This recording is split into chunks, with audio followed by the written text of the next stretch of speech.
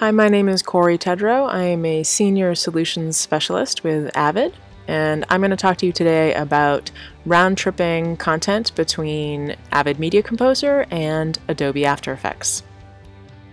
So let's get started. I have some content here that I want to send over to After Effects and do some graphics work on it. So we're just going to cut together a quick timeline here of some elements that I want to send across. And then once I have that cut down the way I like it, it's just a series of clips here, we can send it out as an AAF and export it. First I'm going to give it a name, and then we'll go to the output menu and choose our output settings. So when you're sending to After Effects, you want to send an AAF. So you're going to choose to export as an AAF. It's very important that you choose AAF Edit Protocol when you're sending to After Effects.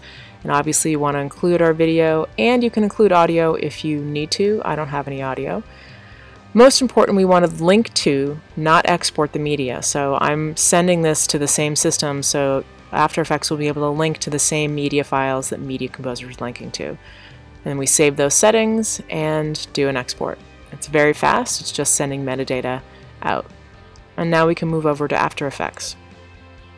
When we do an import to After Effects, we want to choose Pro Import After Effects. That is how you bring an AAF into Adobe After Effects. You don't do a regular file import, you do a Pro Import After Effects. We'll navigate down to the AAF that I just saved out of Media Composer and bring that in. Import's very fast, it's just bringing in the metadata, and it comes in as a composition. So you'll see now in my After Effects composition window, I have the same exact timeline as I did inside of Media Composer. Same files, linking to the same files, same timeline. So now we're going to move over to After Effects, and we'll add a graphic element here just for demonstration purposes, just so we see something different here. Make a little change. So we've added that to our video elements, and now we can add that to our render queue.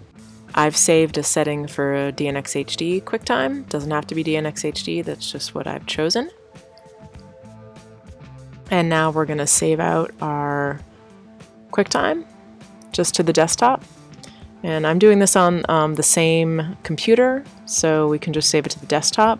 This would also work in a shared environment, so if you have an After Effects station connected to a system with a Media Composer shared environment, you could do the same workflow.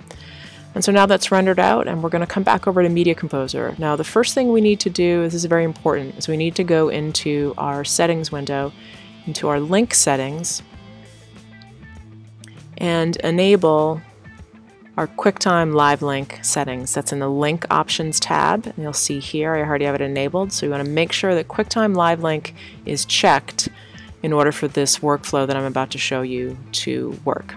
So now that we know that that's on, we're going to go into our source browser, and we're going to link to the QuickTime that we just saved out of After Effects. So now you'll see I have the finished After Effects composition as a QuickTime in Media Composer. And we will cut that in. I want to bring it in as a bumper for this sequence I have here in Media Composer, so I'll just cut that in to my timeline. And so now you see I have the QuickTime element linked in my timeline inside of Media Composer. So now we're going to go back to After Effects, and let's say, you know, in typical workflows, someone's going to make some changes to the composition. That's what I'm going to do here. So we're going to make a change that's visually different enough so that you can see a change. So I'm just going to add some color here. We'll change the opacity, obviously, so we can see the video, and then I'll move it down a layer so that the graphic isn't affected. So there, now I've basically come up with V2 of my composition, and you'll see that V1 is what I'm still linked to inside of Media Composer. So I've got that cut into my timeline. Version 1 of my composition is in Media Composer still. But we're going to move back to After Effects, and now I'm going to render out version 2. My orange colored version of the composition is going to be rendered out.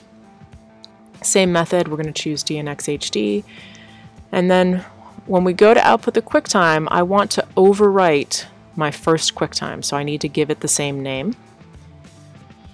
And then when I choose to save it, After Effects is going to ask me, oh, you've got the same name, do you want to replace it? And I'm going to say yes, I want to replace the file. And then we hit render. It renders it out, and it's going to replace the file in the same folder path. So when we move back over to Media Composer, you'll see that Media Composer is automatically updated and is now linked to version 2 with the orange color in it. Version 2 of the QuickTime is now updated directly in the timeline in Media Composer without having to do anything. It just happens automatically.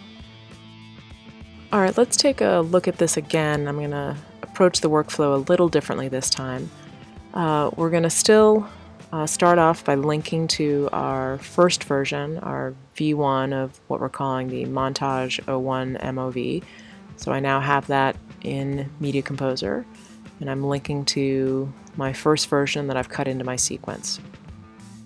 Now, instead of just showing you the export and overwrite from After Effects, we're going to go down to the desktop, and I'm going to manually overwrite the file from another folder. So you'll see I have a final folder there, and that has the updated new version.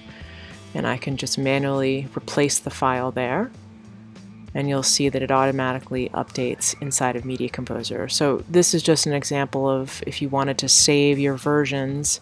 So I have my draft folder there, and then I have my final folder. Again, important that they both have the same exact name, but now you can see if I want to, I can go back and replace the final version with the draft version, and it updates in Media Composer. You can do this all day, updating back and forth.